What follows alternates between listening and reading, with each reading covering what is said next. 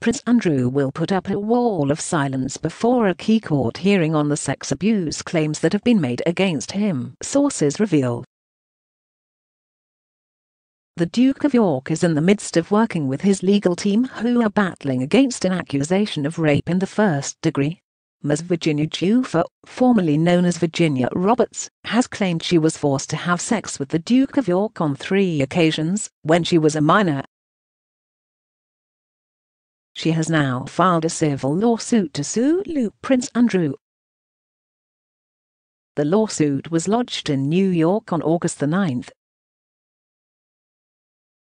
Prince Andrew has chosen not to issue a public statement about the allegations.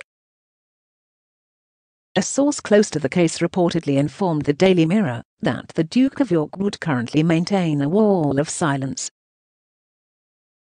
His silence will be maintained while his legal team go through every single detail with exact precision to make sure there are no curveballs come their way. As part of the lawsuit, Ms. Giuffre is claiming damages for emotional harm and distress. If successful, it could cost Prince Andrew millions of pounds. In accordance with US law, the Duke of York must be served the legal papers in person before the legal process can move forward. Currently, Ms. Giuffre's lawyers have said that they have been unable to approach him. Her lawyers in the US are set to return to court on September 13 to apply for more time for the case.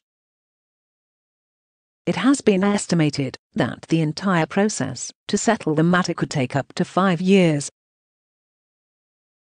The Daily Mirror has reported that the Duke of York's lawyers will not be present at September's hearing in New York. Prince Andrew has denied claims that he had sex with Ms. Giuffre, and speaking on BBC's Newsnight explained that he had no recollection of ever meeting her. The Duke of York has been named as a person of interest by US investigators involved in a sex trafficking probe involving Jeffrey Epstein and Ghislaine Maxwell. Ms. Giuffre said she was just 17 when she was trafficked as a sex slave for paedophile Jeffrey Epstein. Mr. Epstein died in prison in August 2019.